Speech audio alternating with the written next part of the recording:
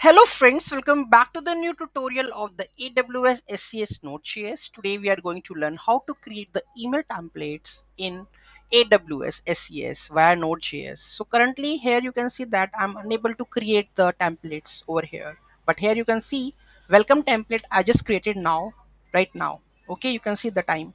Okay, so I have created the welcome email template. So how we are going to create the email templates over here and use that email templates into our AWS SES Node.js and send that email template, we are going to learn in this video. Those who haven't subscribed my channel yet, please do subscribe my channel, and if you like the video, please do like, share and comment on my video. So let's get started. So here I have created that email template. How I created this one, I'm going to explain in this video. So let's see.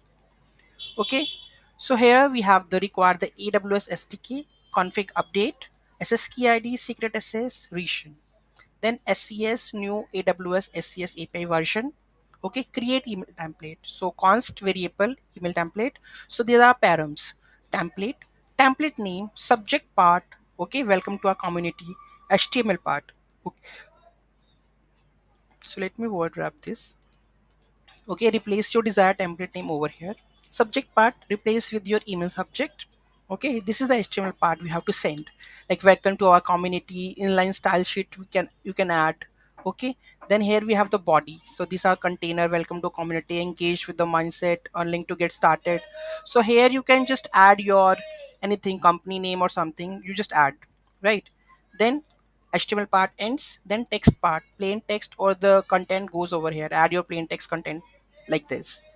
Okay, and then SES create template. This is the method of SES create template. Params you need to send. If something goes wrong, then error creating that email template.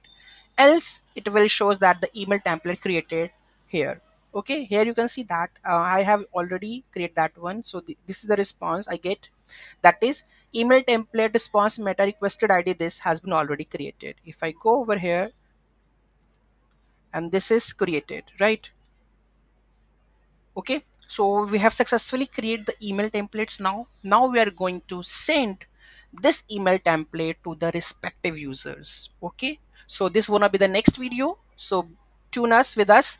Thank you so much for watching this video, and please don't forget to like, share and comment on my video. I'm putting a lot of efforts with the latest technologies, latest titles of the Node.js or everything. So please at least like and comment on my video. Thank you so much for watching this video. Have a great day.